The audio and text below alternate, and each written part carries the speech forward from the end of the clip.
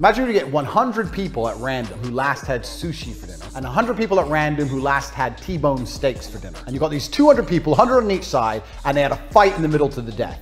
Who the fuck do you think is gonna win? The steak eaters are gonna win. The reason the steak eaters are gonna win is because people who have power inside of them and want power eat steak. You go on a date with a chick. Oh, I'll have the sushi, please. Get the little chopsticks out, dipping it in the sauce.